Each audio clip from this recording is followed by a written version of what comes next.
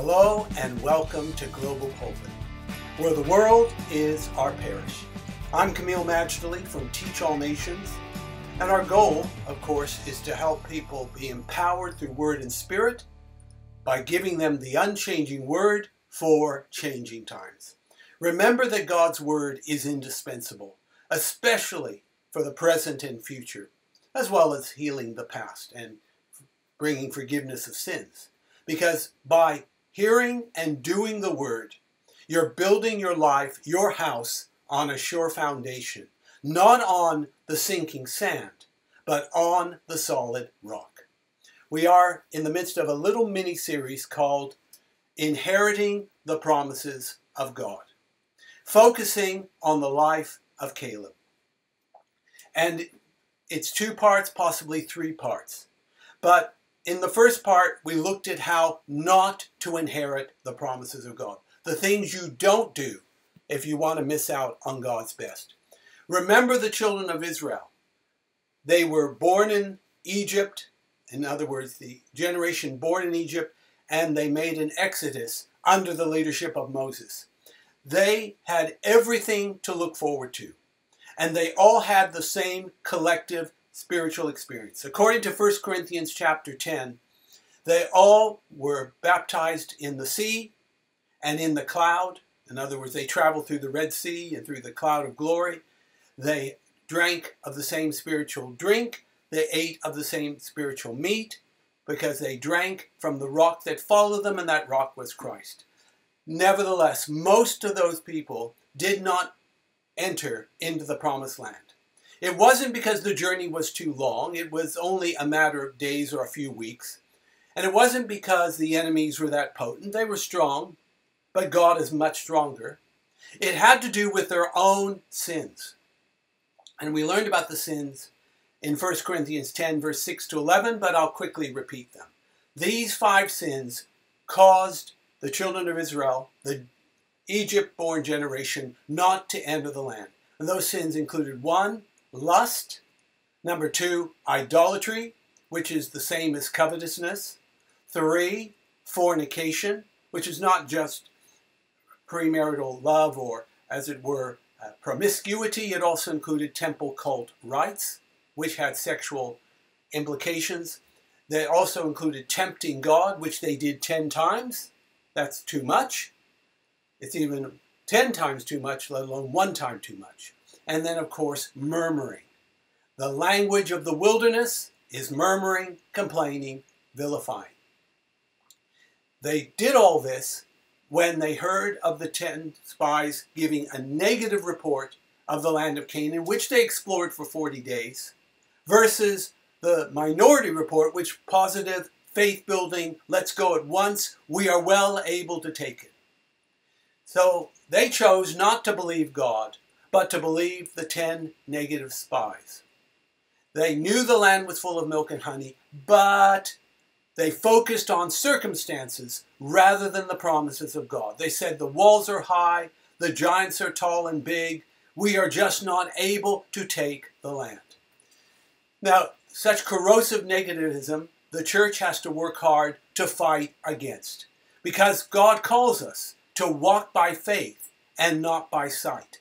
But many choose to walk by what they see, what they hear, be it in the media or from other people, and by what they feel. A very subjective age, and that can be dangerous. Because life is not about what we feel, it's about what God says. Because what God says endures through all historical periods, through all issues of the earthly realm. God's word endures forever, even if heaven and earth itself passes away. So we need to find a way out. The evil report of the 10 spies brought despair, Numbers 14:1, brought murmuring, Numbers 14:2, brought rebellion, verses 4 to 9, and presumption, meaning they changed their mind and said, I think we will go and take the land after God said, you won't enter in. Just remember, the psalmist said, keep back your servant from presumptuous sins. Presumption means you would presume to know better than the source of authority. And of course, that's God. We know better than God. well, you'd be amazed how many times people lecture God on how he should run the universe. They do it all the time. It's presumption. And basically the evil of presumption is that we take the place of God within our own lives. And then there's the murmuring. Friends, you cannot murmur or whinge your way to victory, to success, to fruitfulness, and certainly not into the presence of God. I like a phrase I heard from Pat Robertson many years ago. He's the founder of the Christian Broadcasting Network, CBN, and Regent University in Virginia Beach, Virginia. And apparently when he started out in ministry, I don't even think he had a place to live in. I understand he slept in his car, even though he was the son of a U.S. senator. But he said, never, ever complain. Because complaining, whinging, murmuring is the language of the wilderness. Psalm 95, don't harden your heart when you hear God's voice, because you will not enter into his rest. In Hebrews 3, verse 12, take heed, brethren, lest there be in any of you an evil heart of unbelief in departing the living God. Now that we know how not to inherit the promises and enter into the land of milk and honey, let's learn how you can do it. And Caleb is our role model and our hero. All right? The reference, and we read it before, we're going to read it again, Numbers chapter 14, verses 20 to 24. Numbers 14, 20 to 24. This is after God told the faithless generation, you're going to stay in the wilderness 40 years, you're going to die in the wilderness, but Caleb is going to enter in. This is God speaking to Moses. Numbers 14, verse 20. Then the Lord said, I have pardoned according to your word. But truly, as I live, all the earth shall be filled with the glory of the Lord. Because all these men who have seen my glory, and the signs which I did in Egypt, and in the wilderness, and put me to the test now these 10 times, and have not heeded my voice, they certainly shall not see the land of which I swore to their fathers, nor shall any of those who rejected me see it. When you reject the promises of God, the land of God, you reject God. Verse 24, but thank the Lord for that word. When all seems to be lost, but when the tunnel gets darker, when the pit gets deeper, when the clouds overshadow more and more, but when that but comes, the clouds part, there's light at the end of the tunnel, the darkness is dispelled. But my servant Caleb, because he has a different spirit or another spirit in him and has followed me fully, I will bring into the land where he went, and his descendants shall inherit it. Welcome to the world of Caleb, and welcome to inheriting the promises, part 2. What does it mean to have another spirit or to fully follow God? It means to follow him completely, full time, with all your heart, with all your mind, heart, soul, and strength. There is no such thing as a part-time believer. I mean, I ran a Bible school. We had part-time students. Wonderful to welcome them in. Problem with being a part-time student is you come in for one morning, and then for the rest of the week you forget that you're a student, and then you come back into it a week later. That may work as a student. Some people are very adaptable. It doesn't work that well at all as a believer. We are called to walk with God day after day, to follow him with all of our heart, all of the time. Think of some key scriptures in this. Deuteronomy 6, verse 5. You shall love the Lord your God with all your heart, with all of your soul, and with all of your strength. All of it, not just some of it. Not just some of it all of the time, not just all of it some of the time, but all of your being all of the time. 2 Kings 23:3, it talks about to follow the Lord and to keep his commandments and his testimonies and his statutes with all his heart and with all his soul. How about that precious promise? It's one of the greatest promises in the whole Bible. Proverbs chapter 3, verse 5, trust in the Lord with all your heart and lean not unto your own understanding. And Jeremiah 29:13, wonderful promise, and you shall seek me, and you shall find me, when you search for me with all your heart. We're getting the message. Caleb was wholehearted. He didn't just follow God with his mind. He followed God with his mind, his heart, his whole being. To have another spirit like Caleb is wholehearted. But there's more. To have another spirit like Caleb means to go from being religious to having the spirit of faith. Now, I know a fair bit about the Middle East and Asia, mostly the Middle East. It's a wonderful place, especially when it's peaceful. Many good things about it, though there are some glaring problems as well. But one of the things that you can say, not just about the Middle East, but about the great continent of Asia, from Beirut to Beijing, it is the most religious place on earth. All major world religions come from the continent of Asia, including Judeo-Christianity. And Asia has had many millennia experience at being religious. And if being religious would bring peace, then Asia would be the most peaceful place on earth. And the same applies to the Middle East. But the fact is, many of the global hotspots, which are areas with such trouble that if they're not managed by the grace of God and statecraft of the highest order, could explode into a regional or even global conflict. Most of those hotspots are where? In the most religious place on earth.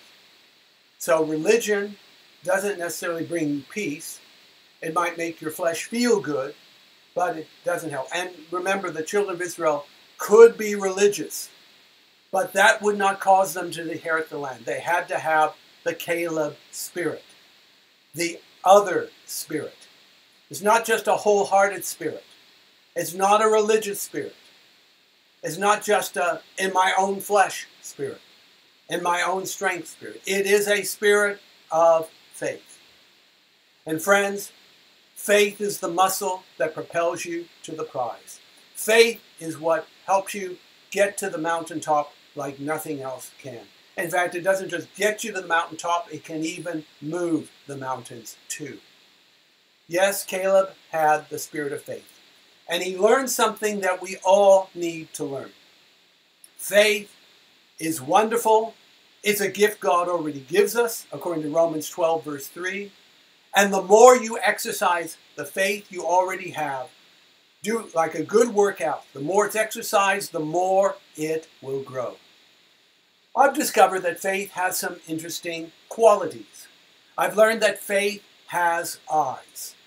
Yes, faith can see what normal eyesight cannot.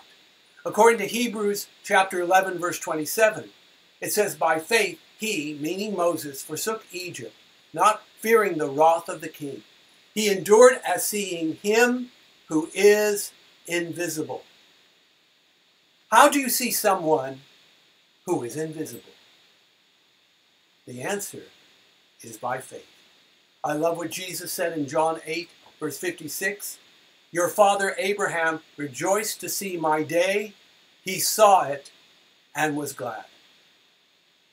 Abraham saw Jesus' day, even though Jesus' earthly appearing was 2,000 years down the track from the time of Abraham. You know, when people wonder, will Jesus ever return? He's been gone for 2,000 years. Just remember this. There is a precedent historically. Abraham waited and saw Jesus 2,000 years before his first coming. So is it asking too much to wait on a God whom a day is as 1,000 years and 1,000 years as one day, to wait 2,000 years for the second coming? Faith has eyes. It sees him who is invisible. We learn that faith also has ears. Well, where do we get that from? Simple. Romans chapter 10 and verse 17. Faith comes by hearing, and hearing comes by the word of God. Praise God. And then not only does it have eyes and ears, that's why I believe it's good not just to read the text, it's also good to hear the text. One of the things I do in my devotions, and I've done it for years, is that in the Bible reading, I don't just read, I also listen to it while I read. I get this from Proverbs 4. It says, "My son, attend to my words, incline your ear," faith has ears to hear, "unto my saying. Let them not depart from your eyes. Keep my word in the midst of your heart, for it is life unto those who find it, and health to all their flesh." Well, praise God for that. But we learn some more. Faith has eyes, has ears, and has a mouth. I believe that confession activates faith. What we believe in our heart will eventually spill out of our mouth. Out of the abundance of the heart, the mouth will speak.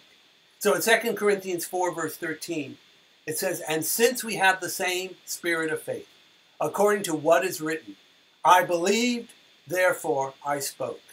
We also believe, and therefore speak."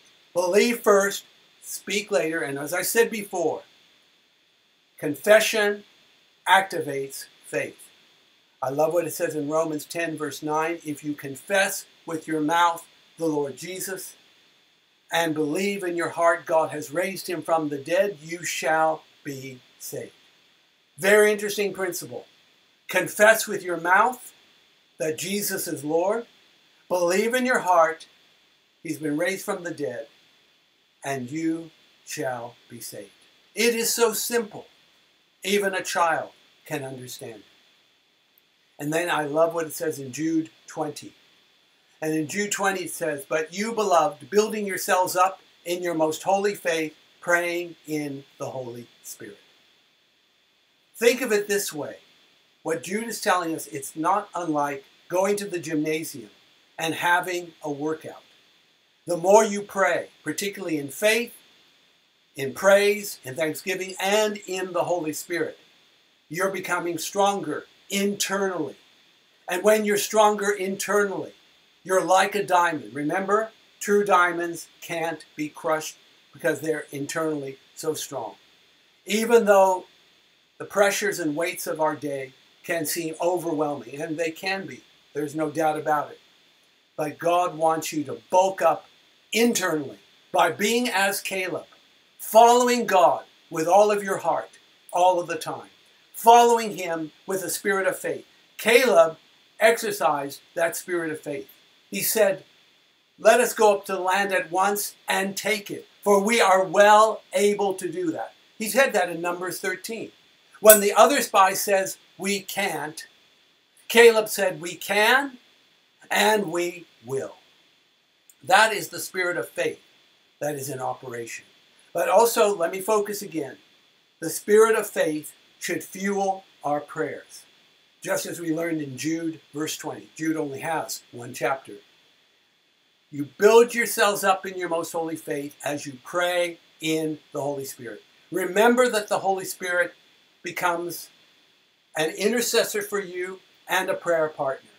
We already know we have one divine intercessor. It tells us in Hebrews 7, verse 25, that Jesus is our great high priest, and he's able to save us to the uttermost who come unto God by him, seeing that he ever lives to make intercession for us. You're always on Jesus' prayer list.